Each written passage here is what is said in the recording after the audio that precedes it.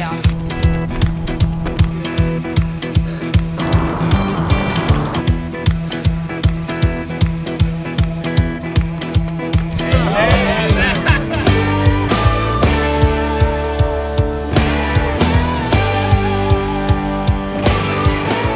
So this workout today was 10 times 2 minutes in big gear. Come on, keep pushing. You got 15 seconds. Count it down. We reached VO2 max improvement status, working on VO2 max. And we're right at 90% of max heart rate. So this is a VO2 max session for you. And just leg strength when it comes to cycling. I got my heart rate around 90%, which we got at like top end today, 172. But essentially, what we do, we have Zwift pulled up, and for 2 minutes, I'll go in the biggest gear possible. And we wanted to hold over 360 watts. Essentially, we wanted to hold over 120% of my FTP. So I would hold that for 2 minutes, which sucked. And then 2 minute rest at around 140 watts, trying to bring heart rate down in the 130s. So it was that times 10. Treat every 10 seconds like it's the last 10 seconds. Okay? That works. Push, pull, push, pull. That's it. 8 seconds.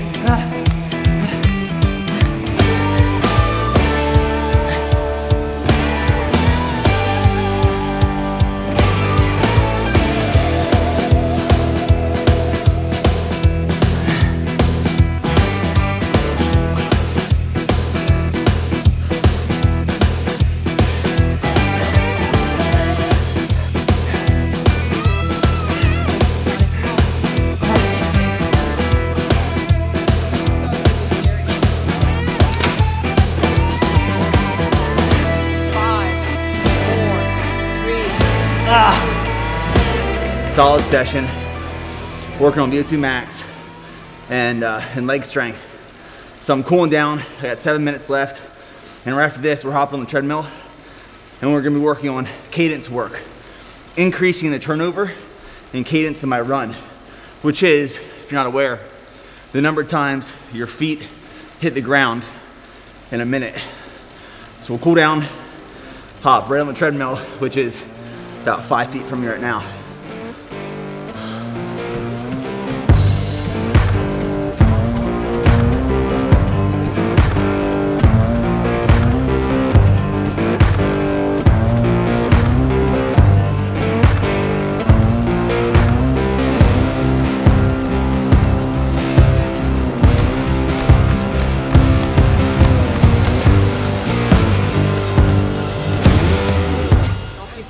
We'll do rounds of 30 seconds on, 30 seconds off. On, I mean you're standing and straddling the treadmill, and we set the treadmill to a really high speed, typically started around 10K speed, and essentially you having to keep up with the moving treadmill that is going to be very fast. It's either keep up or fall off the back. Right. So we'll actually speed it up to where you are forced to hold a high cadence just to keep up with it. Where we take it up a notch is we start to play with incline. So we do it at 0% incline for 2, 2% incline for 2, 4% incline for 2. So now you're really having to work to keep your cadence up, to keep up with the speed at that incline. And once you then drop it back down to 0, that cadence just comes naturally again, because you're not having to work as hard. A way for you to track on your own that you are hitting the cadence is just to count for 20 seconds. Every time your left foot hits, for 20 seconds, you want to be at 30 steps. And so each interval for the first 20 seconds you count to see where you are, and then we adjust from there. 9.6 miles per hour. Yeah.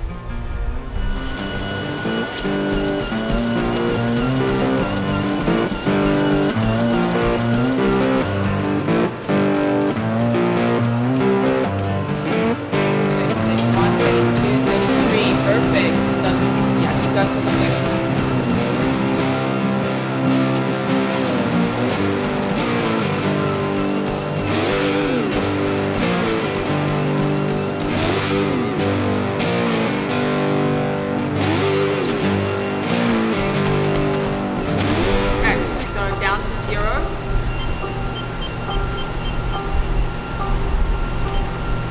around 9.6, 9.9. So just got up to 3. So it's just a little slower than a 6-minute mile.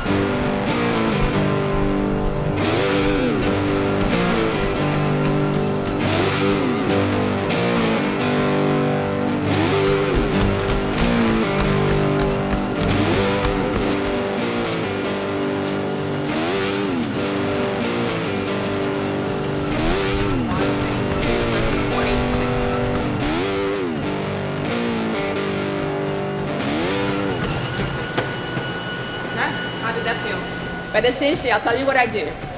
Every time that back foot hits, I put my hand on the back of your hamstring and I lift it up immediately. Okay. And you just realize how long that back foot hangs back there and how quickly it should actually be coming off the ground is what we're trying to feel. And then also by me actually pushing force on that hamstring, you learn that that is muscle that needs to be working to pick your leg up.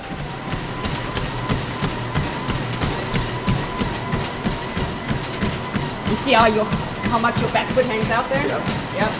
So that's what you should be feeling. Think about relaxing from the knee down, relax the foot. If you're not pushing off, the muscle that's being used is you're just pulling with that hamstring. You're just driving those knees past each other. How can I turn my legs over through this pain? Because I'll tell you right now, it's not you pushing off more, increasing your stride length. It's just not going to happen. You got to turn it over. It's like Michael, you know the Michael Jackson walk where he's going backwards like that, moonwalking?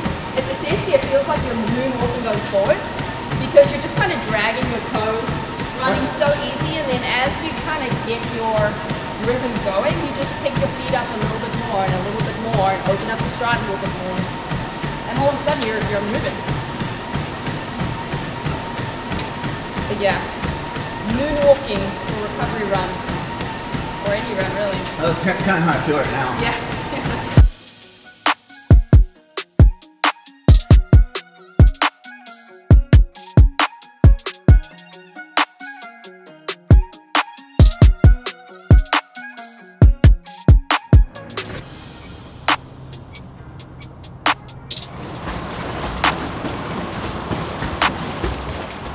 Well, the moment has come. The moment has come to eliminate the open turn and introduce the flip turn. I've always avoided flip turns while swimming because, well, I don't know how to do them, and they've always intimidated me because I thought either my head was going to drive into the wall or into the bottom. But today, Natasha's about to teach me the flip turn. So here we go. Get ready for it. Let's do it.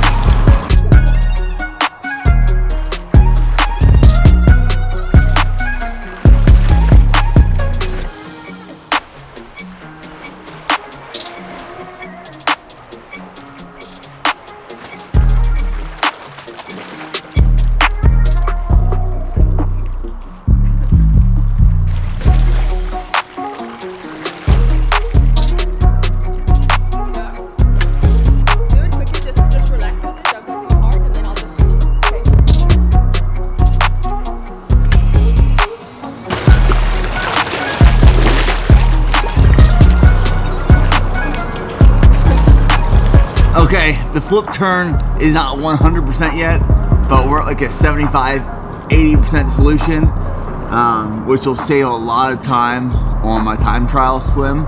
For the 100-yard and 500-yard will come up soon again. So I'm gonna do one more flip turn for the day, show you guys the progress we've made. I've never been one to do a flip, but in the water, it makes a difference. Here we go. Final of the day, best one yet. All right, baby. Go on more.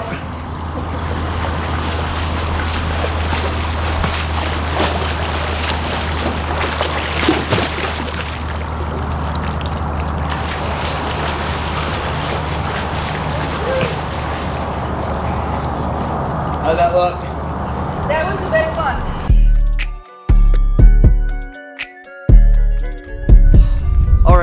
well, Coach Natasha brought in a little special surprise on this Friday for the BPN team. Valerie Hunt is here. She drove down from Dallas, Texas area, and she's working with us, the entire BPN team, to improve our running form. So a lot of us run here. We're either training for full marathons, half marathons, 5Ks. So just one of those things that when you join the BPN team, you naturally start running a little bit. So today she's going to work some mechanics, some drills to improve our run overall as a whole team, to make training and racing a whole lot easier and a whole lot better. Knowing all of you are into running or want to become better runners, a lot of you are preparing for the marathon, half marathon, I thought the coolest thing to do to help with form was to bring Valerie in from the day. She came all the way from Dallas to help you guys, and so we appreciate your time coming here today, and I'm excited because she's helped me so much. She's going to help you guys a ton. I'm going to film you, and I don't want you to sprint or anything. I'm just going to have you guys run back and forth a few times. I'll film you. We'll go over, and this is the best part. It takes you about 5 minutes to understand it, the concept. And that's what I said. And then I'm going to take you through a few drills, which are fun, and you can do partners and bands, and you know, you've probably seen some of that. Again, just to sense and feel, and then you have something to practice when you go run. And then of course you have me. You can always check in, and then or even film yourselves or each other, and then know what it is you're looking for. One of the main questions I always get on like Instagram, on YouTube is, why am I getting shin splints, and how do I avoid shin splints? Right. Like, what is the best? Is that because of form? Yes. And you'll see in just a second. The reason they get a shin splint, well, there's two reasons. One is they're reaching their foot instead of just letting it drop, which we'll talk about today. And the second is they're not using elasticity of their muscle. And that is a huge one for all of us, because we're endurance athletes. So you're like, you know, I run all the time, I swim all the time, whatever it is you do all the time. 99% of runners are using what's called active muscle contraction. So they're like they're putting their foot down, and that's 3 times your body weight. Unfortunately, we think that that's what extends our stride, right, to reach. So that's kind of mentally how we're all doing that. And then I should have said a third reason is ankle mobility or lack of. So the nice part is you can, you know, a lot of people will say, well, I have shin splints, so I'm going to stretch. Mm-hmm. And so I'm like, instead of stretching, work on hopping and elasticity. Okay. Yeah. That's good to know. And I guess the second, like, most frequently asked question or comment I get is about heel strike. I was talking to Natasha about this today. Is heel strike actually an issue? No. And so can you explain like why heel strike isn't an issue and what people should be focused on instead of heel strike? Correct. It's a great question. And really, like, even the word strike, if we think about foot strike, then that's what we're going to do. We're going to strike the ground. So when people say things like, I'm going to hit the pavement, you know, I'm going to pound the pavement, hit the ground. If I'm thinking about where to put the foot, then whether it's a heel strike, midfoot strike, toe reach, whatever it is, it's ahead of you. And anytime you're reaching and it's ahead of you, then that is a deliberate active landing. So it's not that heel strike itself is a bad thing. It's that it's not going to help you with your running. So then why think about it? Okay. And then once you switch to doing the correct action, then you will literally not strike anymore. Okay. When you think about running, what do you think of? Not running out of breath. Okay. Just try to stay linear. Okay. Soft feet. Only recently after working with Natasha, I think, pulling my hamstring. So I try to engage my hamstring rather than like push my quad. Right.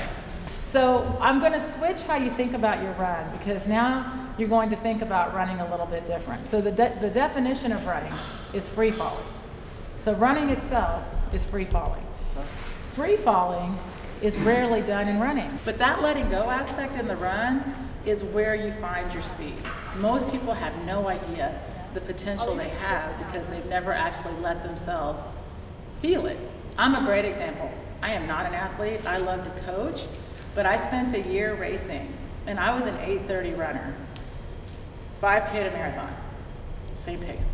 So I started falling, and I went from an 8:30 to a 6:30 with no change in VO2 or conditioning, simply not wasting time. As he says, on the ground. We're going to spend more time traveling, less time on the ground.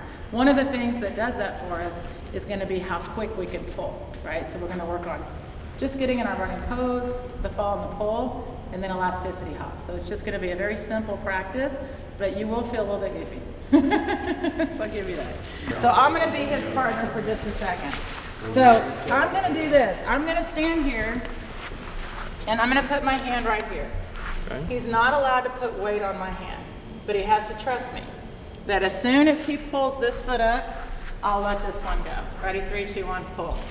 Without putting any weight on me. Ready, pull? Ready, pull? Pull. Don't put any weight on me. Ready, pull? Pull. So no weight, pull.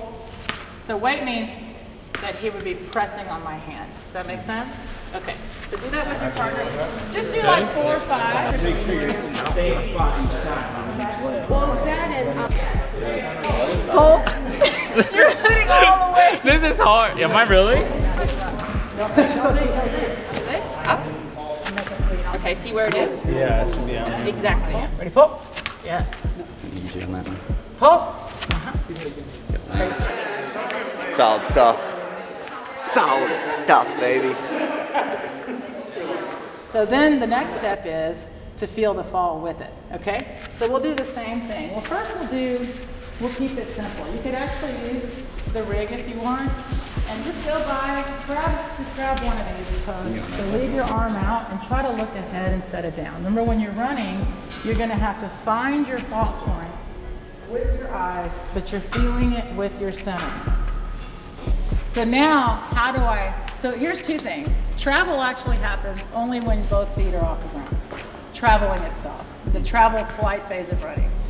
And so to initiate movement, we have to fall. So fall is the acceleration. So it goes acceleration, travel, right? It's hard to stay in place. So then we'll work on cadence next. So what I'm gonna do is I'm gonna grab him.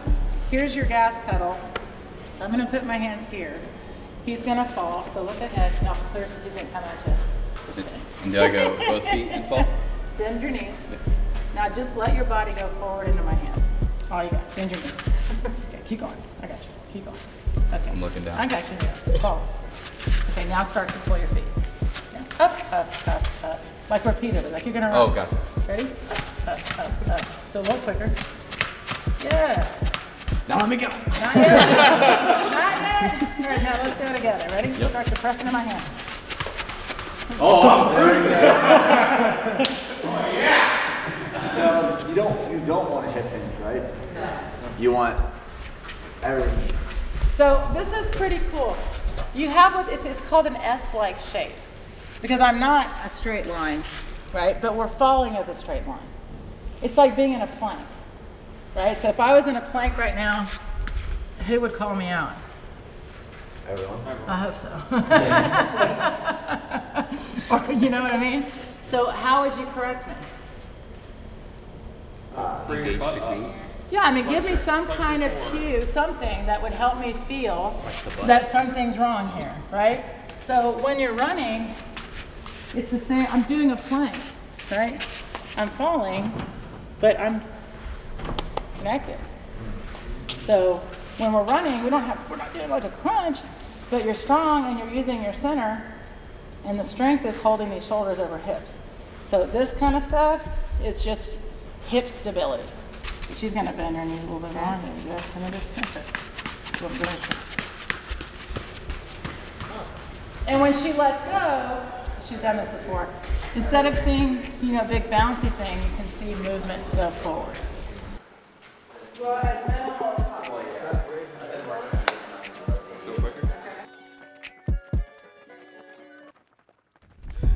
I'm not gonna hurt you. That's just some people. All right, I'm gonna put my hands here, and he's gonna press up into my hands. Press up, and then drop down, drop. Just drop your hips down.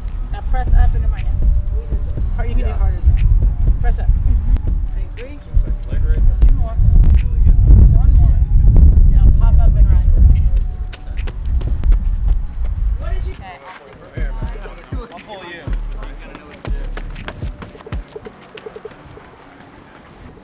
And obviously, like she said, you won't be able to hold it for a long period of time in the beginning. the goal is to implement them and then like slowly. Well, I've watched you run. I try to do things like that. I'm like, I can't hold this for more than like half a mile, and I'm already out of breath. So I'm trying to go too fast. It's got to instill. I mean, it's got muscle memory. Like, don't drop the CEO. That's great. Don't drop him. And then run. Go this way. See, it's really cool.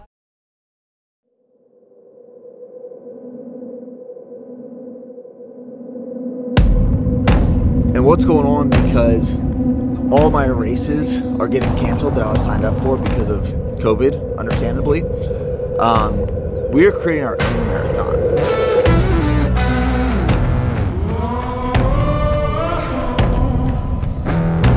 Nick, you still okay? Yep. Okay, good.